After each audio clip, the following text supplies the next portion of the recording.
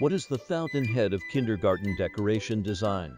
Kindergarten decoration design is based on child-centered form. It is an environmental education method that combines various preschool education. Therefore, in the process of kindergarten design and decoration, we need to apply personalities, physical and mental characteristics of children and activity forms as the fountainhead of kindergarten decoration design to enhance children's creativity and imagination.